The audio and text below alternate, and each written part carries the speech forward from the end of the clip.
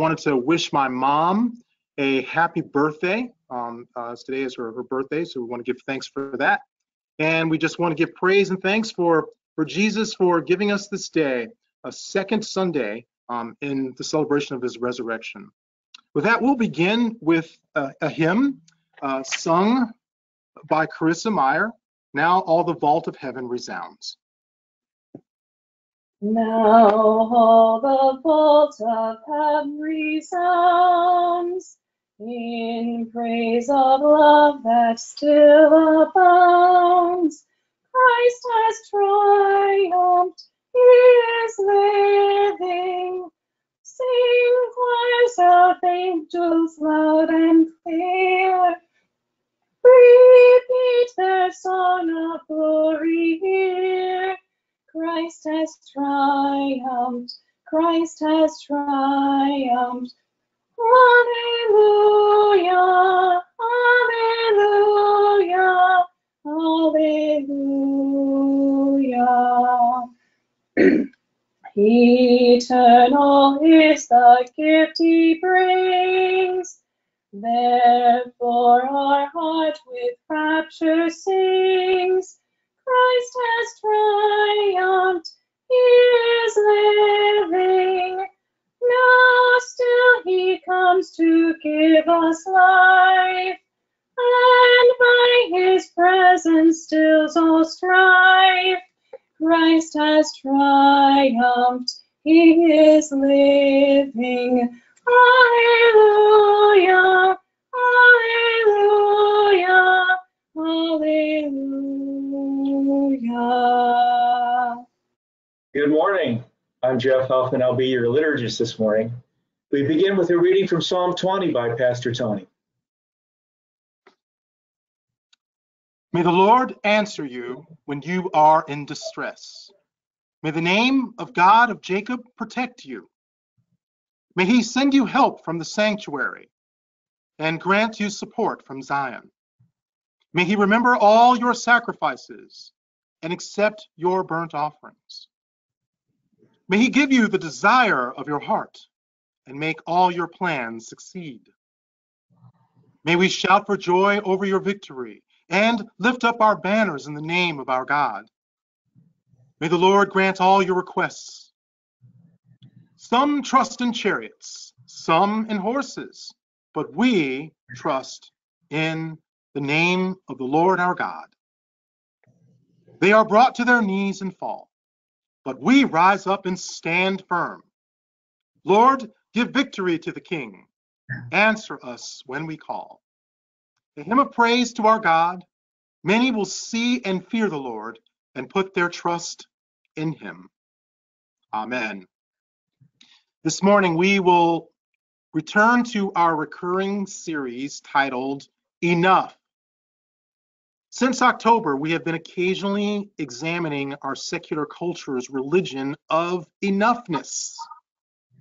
Enough good deeds, enough zero calorie, enough Christmas presents, and today, in the midst of a pandemic, enough precaution.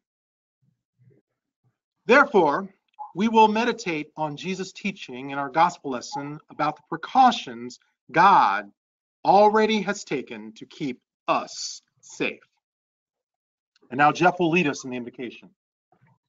In the name of the Father, and of the Son, and of the Holy Spirit. Amen.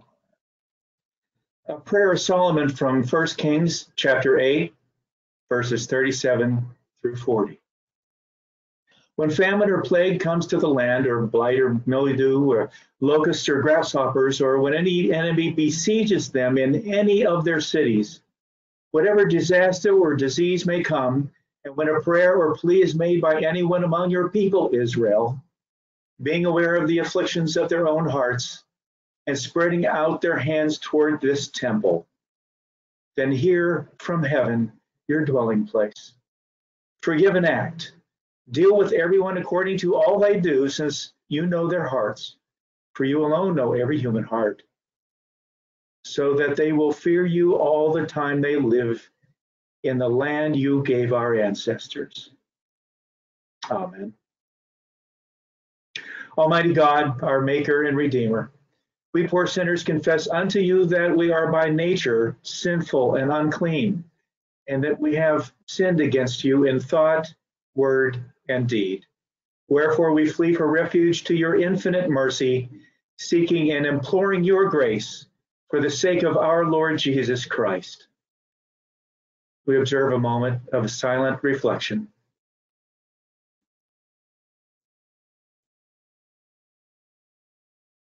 Almighty God, our Heavenly Father, has had mercy on us and has given his only Son to die for us, and for his sake forgives us all our sins. To those who believe on his name, he gives power to become the children of God and has promised them his Holy Spirit. He that believes and is baptized shall be saved. Grant this, Lord, unto us all. And now you'll hear Ian sing the Kyrie. Kyrie, God Father in heaven above, you abound in gracious love. Of all things the maker and preserver, eleison, eleison. Kyrie, O Christ our King, salvation for all you came to bring. O Lord Jesus, God's own Son, our mediator at the heavenly throne, hear our cry and grant our supplication. Eleison, eleison.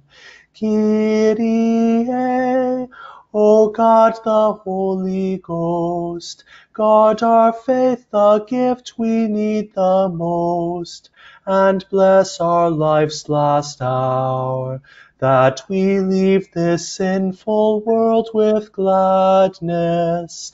Eleison, eleison. Let us pray. Righteous Redeemer, what you have cleansed by waters of baptism is clean. What you have purified by your blood is pure. Those you have saved by the cross are safe forever. Pour out your Holy Spirit upon us that, as we face crises of any kind, we will always trust in your salvation. For you are Jesus Christ, the Son, our Lord. Amen. This morning, readings are a reminder of what truly protects us when we are faced with threats, whether from giants, pandemics, or unrighteousness. And now Carol will read the first lesson. The first reading is from 1 Samuel, selected verses.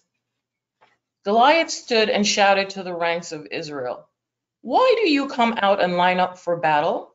Am I not a Philistine, and are you not the servants of Saul? Choose a man and have him come down to me.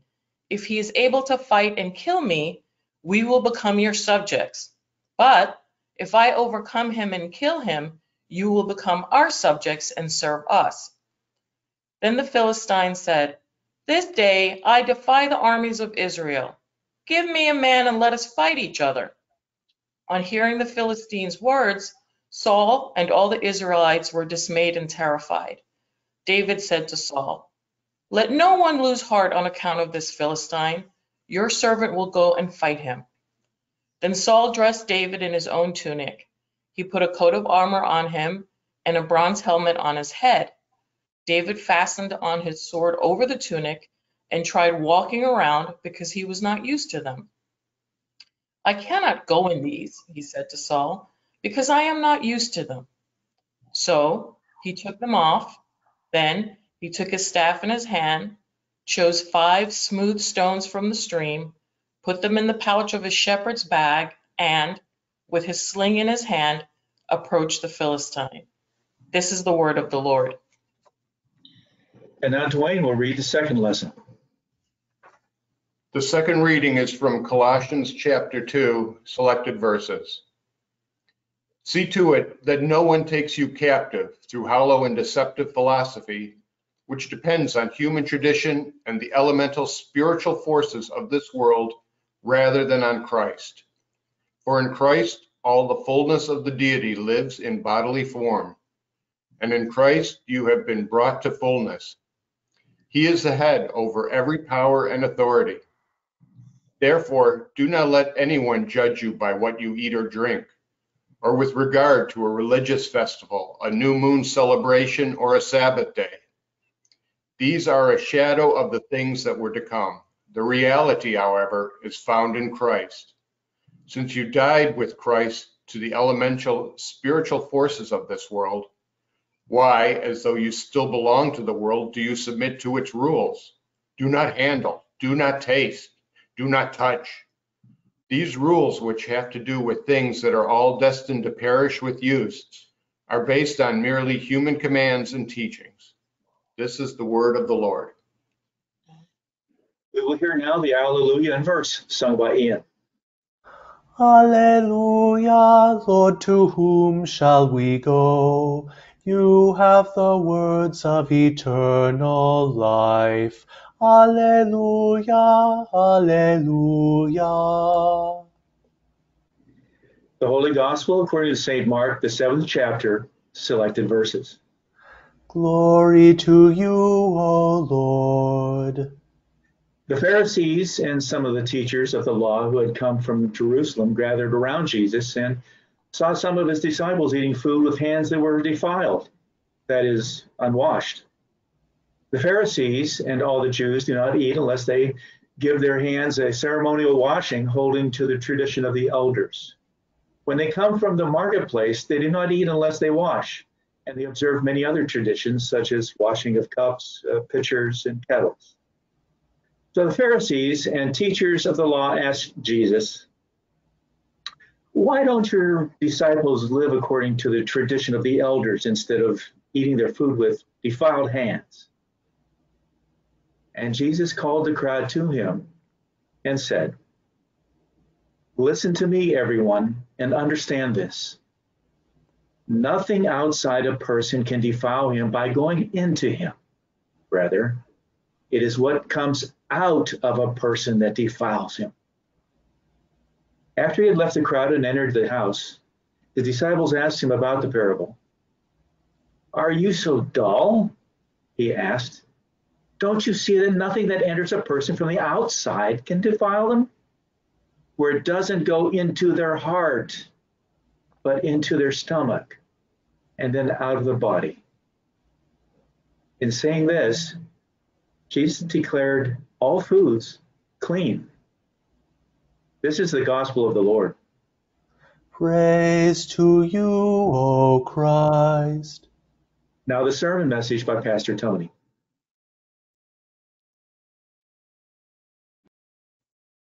Well, grace and peace to you from God our Father and Lord and Savior Jesus Christ. Amen. April 10th, 2010. The headline reads, "A man is pulled from a train for not wearing his mask." If you watched the evening news, then you probably saw the footage of this on television. Now, when I watched it, the thought that went through my head as I saw this man cussing and swearing at the police officers and them tugging on him and trying to pull him as he's holding on with all of his might to the inner frame of this bus door, the question that came to my mind is there a point in which we are taking all of this stuff too far? Now, there is indeed a point when our obsession with contagion actually becomes its own religion. That is the religion of enough. And in this particular case, enough precaution. Precaution. You see, as our secular society faces various crises, we tend to respond with enough precaution. When it was shooters coming into churches, the response was enough security. When it was a hurricane, the response was getting enough water and food and gasoline and plywood for shutters. And now today, in the midst of this pandemic, the response was, well, I guess we got confused for a moment. We thought it was about having enough toilet paper. But now we understand it's enough precautionary measures, enough social distancing, enough wearing of masks, enough hand washing. But whenever we, in this religion of enoughness, endeavor to have enough, all we ever end up with is anxiety. Anxiety because we're never sure that we have enough, and we realize that enough just isn't enough. So if you are anxious today, you're feeling any anxiety, my message to you is Jesus is enough. He is enough. So allow me to cut and paste our gospel lesson from Mark chapter 7 into our current reality. We find Jesus in the grocery store or the marketplace with his 12 disciples. More than 10 people, less than 6 feet apart. And they're eating food with unwashed hands. Now, can you imagine the news stories about this? The tweets and all of the various things and complaints that people would make. Understand that the eyebrows that Jesus raised back in his time are still raised today. We can't imagine that someone would actually do this, eat this food with unwashed hands. And so, with all of this criticism, here is Jesus' response. I want to invite you all to look then at the Mark chapter 7 passage with me again. This is from Mark chapter 7. We're going to start at verse 14. Again, Jesus called the crowd to him and said, "Listen to me, everyone, and understand this. Nothing outside a person can defile him by going into him." Again, nothing outside a person can defile him. Not even the coronavirus. You see, when Jesus is talking about defiled, he isn't talking about a viral contagion. He's talking about your holiness, your righteousness, your moral purity before God. When it comes to your purity, there is no pathogen in the air or on surfaces that can make you morally impure. This passage reminds us that despite our unmasked faces and unsanitized hands, God keeps us pure. I say again, God keeps us pure. Now, first, let me say that we should certainly applaud and give thanks to the leaders of our nation, the civic leaders, the top minds of the center of disease and control. We should give them some thanks and praise for directing the public in ways that have led to fewer infections nationwide this past week. Praise God for that. Our changes in our social interactions and also our social habits seem to have made a difference. Hallelujah. And still, what the authorities are telling us may decrease infections, but they do not keep you pure. They do not promise eternal salvation. It's what Jesus is telling us today in this gospel lesson. Is what he's telling the crowd. That is what keeps us pure and promises us everlasting life. Now, if our religion is enoughness right now, then pure to us merely means being germ-free. And Perel is now the new holy water that we just can't get enough of.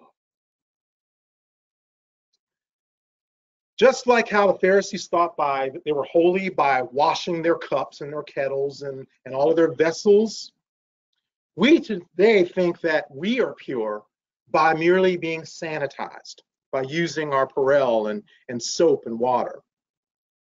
We think that our cleaning and our disinfecting and distancing ourselves are righteousness. The public health guidelines have now become for us a new moral standard, a new 10 commandments by which we judge or call into question one another's responses to the pandemic. You see, there are pressures among businesses and organizations to close their doors, cancel events, and suspend services in order to not appear irresponsible. And then there's a lot of finger pointing among heads of states and governors over who has failed to implement the proper precautions. And then yesterday, as people swarmed back to reopen beaches in Jacksonville, there are those who complained on Twitter by using the hashtag Florida morons. And even Christians are judging other Christians. Like Rick Warren, the author of Purpose Driven Life, called gathering together for worship during the pandemic dumb and unbiblical. And then there's myself. Personally, this week, in the shopping aisle of the supermarket, there were moments when I felt an attitude of self-righteousness for wearing a mask. But then a feeling of condescension towards people in the store who weren't wearing a mask. I found myself saying things like, hey, how did they get in here? Or they're not obeying the rules, or how inconsiderate. But as we apply Mark 7 to our pandemic story, we hear Jesus reminding us that it isn't our sanitation, it isn't our precautions, but God who keeps us pure. It is God who keeps us pure. Now, when Jesus is our religion, COVID-19 isn't what makes us impure. When Jesus is our religion, it isn't the contagion we breathe in, but the sinful thoughts, words, and deeds that come out of us that make us impure. If you have your Bibles open to Mark 7, in verse 20, you will see what Jesus is teaching about this, about what makes us impure. Verse 20 says, he went on, what comes out of a person is what defiles them. For it is from within, out of a person's heart, that evil thoughts come. Sexual immorality, theft, murder, adultery, greed, malice, deceit, lewdness, envy, slander, arrogance, and folly. All these evils come from inside and defile a person. You see, it isn't the sin, it really is the sin coming out of us that makes us impure before God. No doubt, the coronavirus can kill us. It can kill us if we don't take the necessary precautions. But it is sin, not COVID-19, that will kill us eternally. No sin can resist, can stand up against what God has given us. So it is sin, the sin that comes out of us, that is man's greatest problem. I wish I had a better appreciation of this teaching back in 2006 on a mission trip in Guatemala, as I was ministering to people who were picking out what they could get for daily life from a landfill. So on April 5th, I wrote in my journal, just outside the walls of the dump, we stand by a little red pickup truck affectionately named Rodrigo, and hand out juice in knotted plastic bags and styrofoam bowls of beans and rice. I am given the task of helping people wash their hands. I ladle water from a bucket with a plastic bowl and pour it onto the outstretched palms of those who have lined up for food. They soap their hands. I rinse them with another bowl full of water, and then after that, others dry them, and then another sanitizes them with Perel. Frantically lading, I never see the faces of those who have come to feed, but only the hands. And like the faces, they tell each person's story. Some are smooth, some are rough, some are youthful, some are old, some are covered with dirt, some are large and some small. One boy who entered the line has only stubs for fingers on his left hand. He whines to Mom, reluctant to hold it out to me. I wash it with gentle care. The journal entry ends. You know, washing people's hands of their germs was truly a noble and prudent effort. It was a good thing to clean and wash their hands before they came to eat. But that by itself was not enough. The hands that we wash will become dirty again, and the hearts and minds that have sinned are yet unclean. See, what we were there doing by washing their hands and giving them food was hoping that they would come to hear about a Jesus Christ, a God who keeps them pure. So this morning, my message to you is this: that God keeps us pure. And I would like to share with you four ways in which God keeps us pure. And you can write these down. But the first way that God keeps us pure is with the body of Christ. The body that took up all our infirmities. The body that was pierced for our transgression. The body by whose wounds we are healed. God keeps us pure with the body of Christ. But he also keeps us pure with the blood of Christ. The blood of the Passover lamb on the doorpost that keeps us safe from the plague. The blood of a new covenant shed for the forgiveness of sins. The blood that cleanses our consciences from acts that lead to death. God keeps us pure with the body and the blood of Christ. But thirdly, he keeps us pure with the water of baptism. The water that now saves you, according to 1 Peter chapter 3. Not with the removal of dirt from the body, but with the pledge of a good conscience toward God. It is the baptismal water that saves you by the resurrection of Jesus Christ, who has gone into heaven and is at the right hand of God. All these precautions, the body and blood of Jesus Christ, the water, the baptism, God gives us by his word. And so number 4, God keeps us pure with his word. It is the word of God that forgives our sins and declares us pure.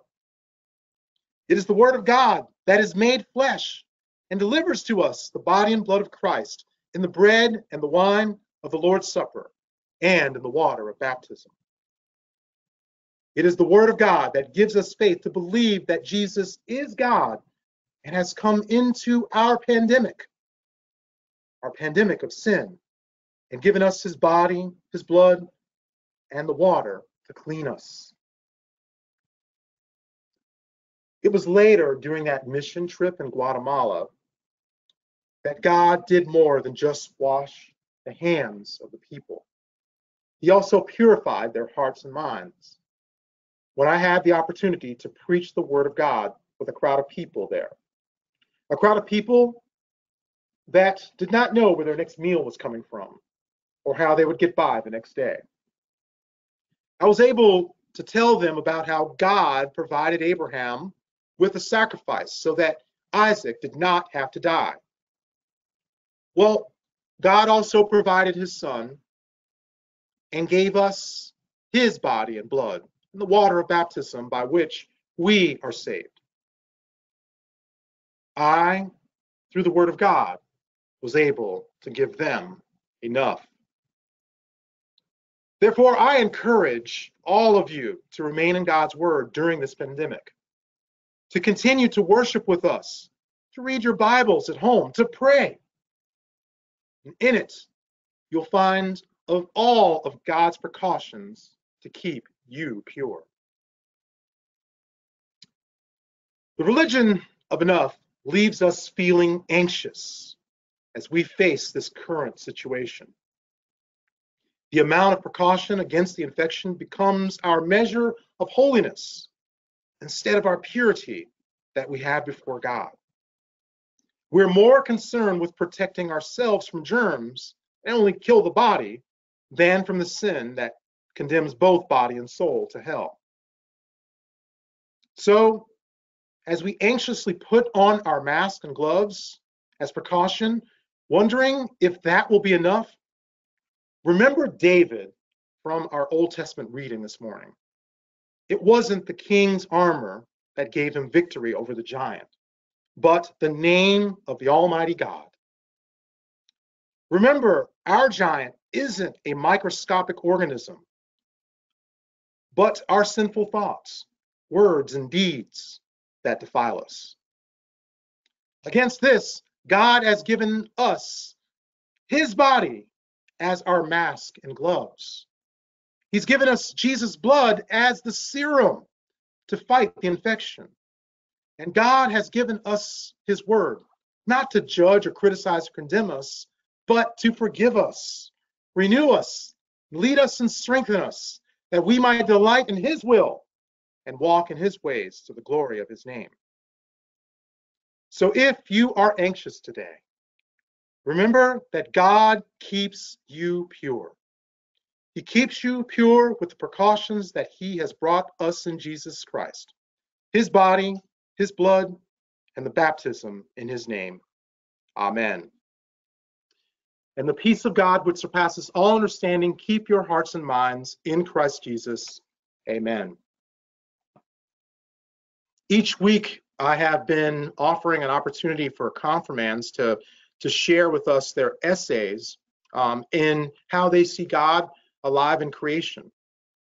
And if I can get her online, hopefully, we'll have Kashmir Levy share her essay with us this morning.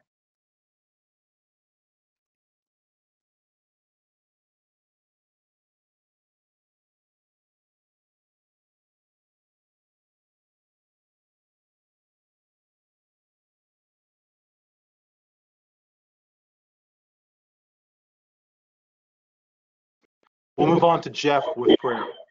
Okay. Let us pray.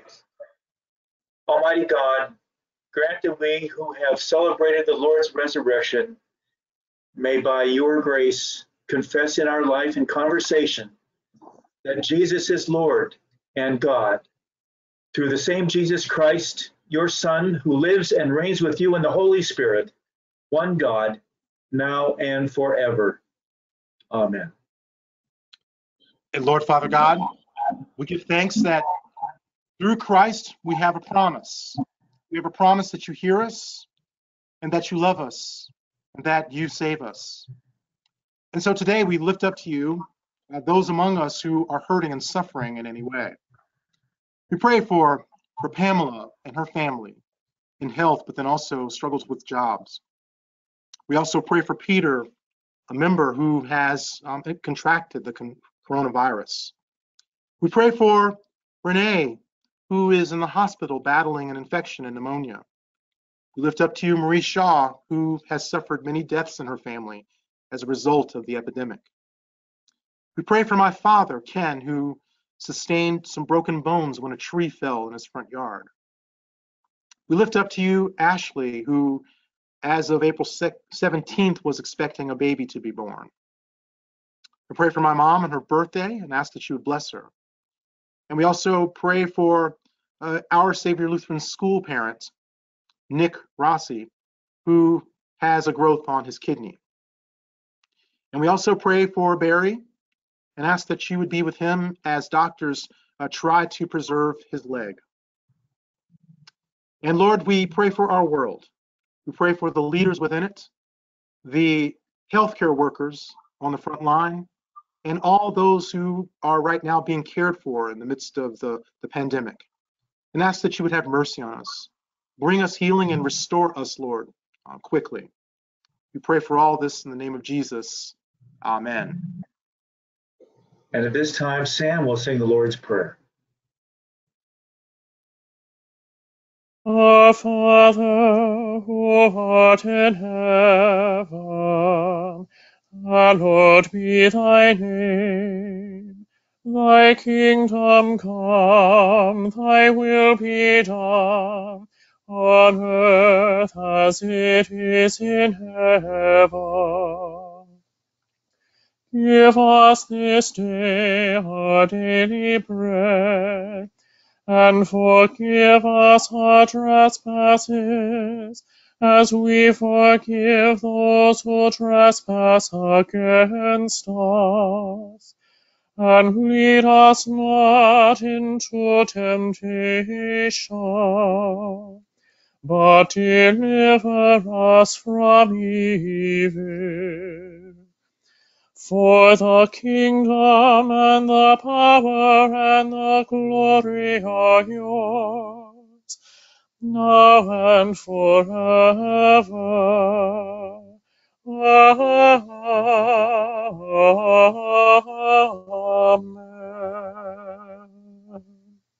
And now Pastor Tony will give us the benediction.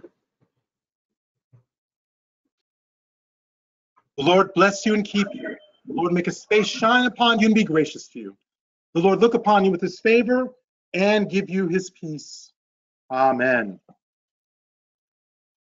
This morning, I would like to give thanks to the Lord for those who were in his service.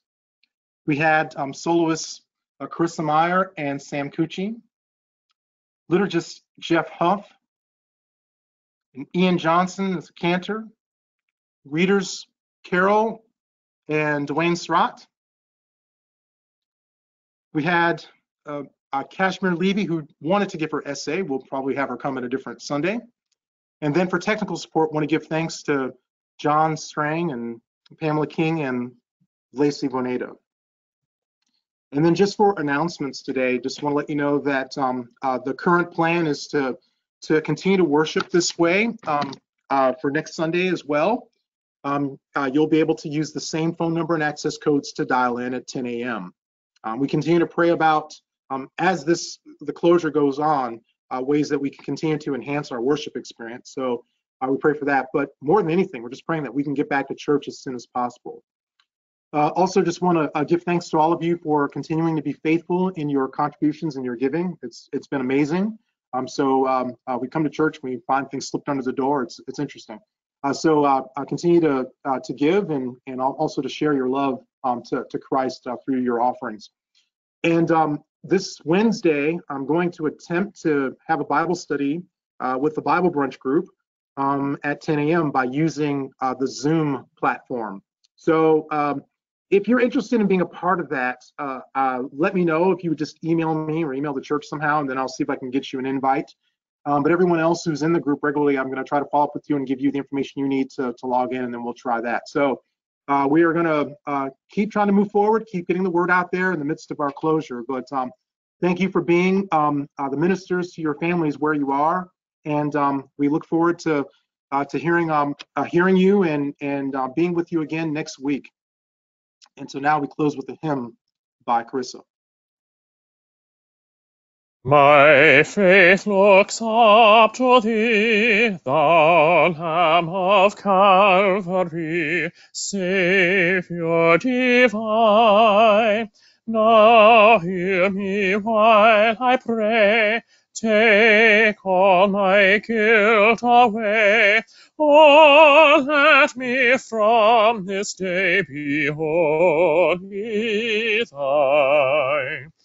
While life's dark maze I tread, and griefs around me spread, be thou my guide. Bid darkness turn to day, wipe sorrow's tears away, nor let me ever stray from thee aside. Thank you, Sam. Go in peace and serve the Lord. Thanks be to God. Be to God.